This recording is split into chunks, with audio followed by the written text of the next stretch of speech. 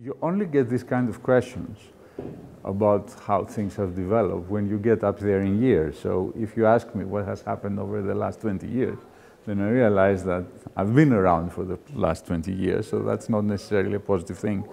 But, you know, as you may know, I trained in Scandinavia, and then I went to the States. So I've been privileged to have seen the developments, I think, on both sides of the Atlantic.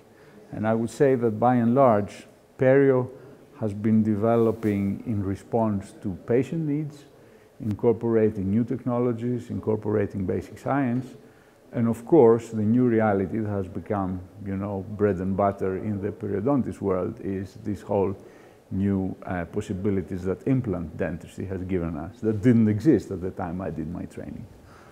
So now, if somebody wants to be a little bit prophetic about the future, I would say that in all parts of science, we start seeing developments related to more personalized medicine.